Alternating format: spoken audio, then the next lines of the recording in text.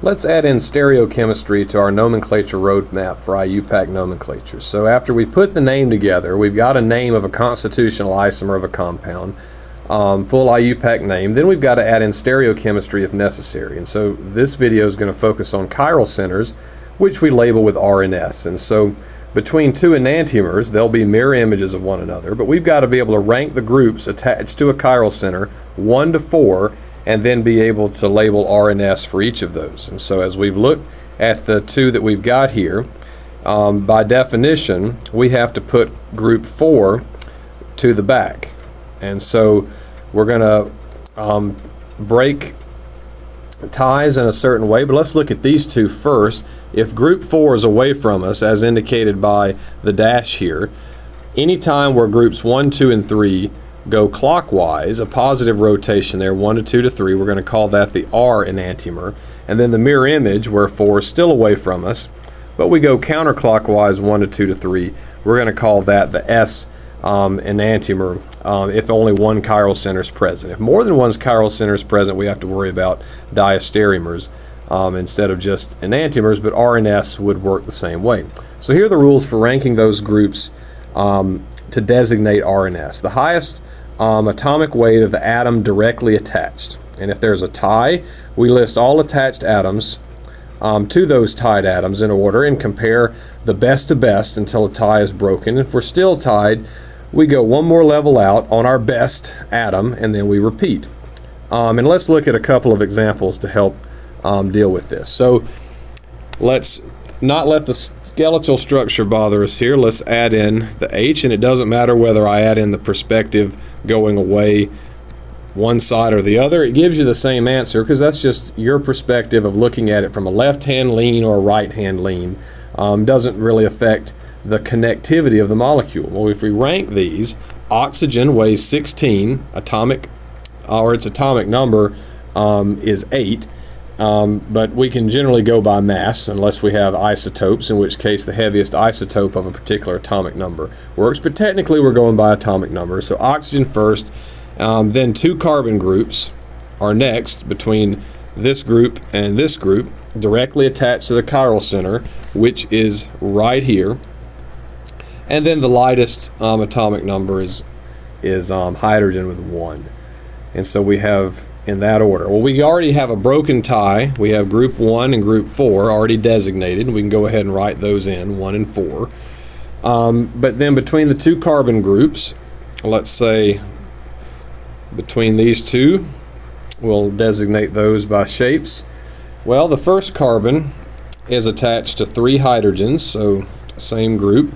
The second carbon is attached to, at best, talking about right here, is attached to another carbon and 2 hydrogens. It's a CH2 group attached to another carbon looking out toward this carbon right here. So it's attached there, so it's a CH2. And then we compare best to best, so we wrote them in order for a reason so that we can just say, okay, best to best, well, the group we've labeled with a square here gets a 2, and then we give a 3, the lowest ranked. This one wins, this one loses, and then we have 1, 2, 3, and 4. 4 is going away from us. We've got a counterclockwise 1 to 2 to 3, so that is the S enantiomer as drawn. And what if we look at the example on the right?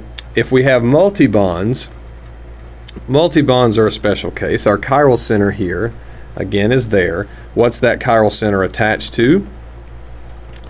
It's attached to an oxygen, 2 carbons, and again a hydrogen. We know the hydrogen's the 4th ranked group, oxygen's the 1st ranked group based on atomic weight, and then we have carbon versus carbon. So let's compare the 2 carbons that are next in line here. So the carbon of a multi-bond, multi-bonds count twice for double bonds, and they count 3 times for a triple bond. So that carbon we've labeled with a triangle, it technically is connected to 2 oxygens, 1 hydrogen because of that multi-bond. Okay, and if we look at the carbon label with a square, it's connected to 2 oxygens by single bonds and 1 hydrogen by a single bond. The hydrogen isn't drawn because of skeletal structure. And we've still got a tie. So if we look at our best to best here, best to best, we're still oxygen to oxygen, oxygen to oxygen, hydrogen to hydrogen. We're still tied. So we've got to pick our best atom in each group and go out one more time. So we're sitting right here, and OH and OH, they're the same, so we'll just stick with those. So we'll look and see on the triangle side, that oxygen is considered to be back bonded because it's a double bond. It's bonded, the carbon's bonded to 2 oxygens, but the oxygen is back bonded there, so it's considered to be back bonded to a carbon. So we look out with 1 bond, we look back with 1, a triple bond. This carbon is back bonded twice and out to hydrogen 1 time. Okay, so it's just a particular rule that we just have to learn, that a double bond is back bonded as well. So that oxygen is only connected to 1 atom, as an oxygen is normally, and then the oxygen on the square side there that we mark with the square, it's connected to hydrogen. So when we compare these two, we win with our oxygen. So we end up putting the 2 here and the 3 here. Hydrogen's still 4. That's a 1, 2, 3. H is pointed back, so we're good. 1, 2, 3 going around. That is an R enantiomer. Okay, but we learned 2 rules for how to deal with double bonds and tiebreakers there. So let's look now with perspective diagrams, 3 things that can happen. And then we'll look at Newman projections, and then we'll look at Fisher projections, then we'll look at chair conformations with R and S. So you can speed ahead to whichever one of those you want to look at. But if H is back, it's no different than what we just did. There's group 4, or if group 4 is back, I should say, okay, 4 is back. You know, make that distinction. It's not always going to be H there, so just make that distinction now. Group 4 rank is back. Chlorine's heaviest. Carbon to carbon beats carbon to hydrogen.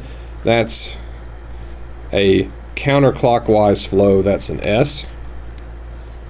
And then here H is at us, so we're exactly the opposite that we should be. So group 4, group 1, group 2, group 3, it looks like it's S, but when H is at you, you take the opposite. And so this one's actually R, because H is by definition pointed the wrong way. It's our perspective is opposite of what it should be. Now the other thing that can happen is group 4 is in the plane, and if that happens, you have to do what I'm about to show you. You can't just take the opposite, or you're going to only get it right 50% of the time. Let's number these and rank them. So chlorine's 1, carbon to carbon's 2, carbon to hydrogen's 3, and here's 4. So what we're going to do here is we're going to flip 2 groups in order to put 4 back.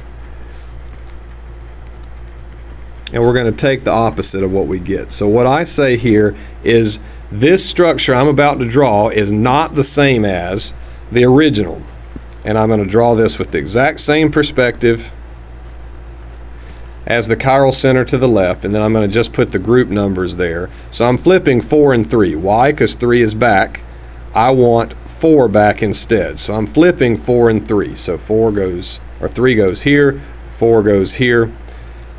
Leave everything else the same. By definition of a stereocenter, if I change 2 things, I get a stereoisomer. And so I just flipped R to S, but I made it easy to name. This thing is S.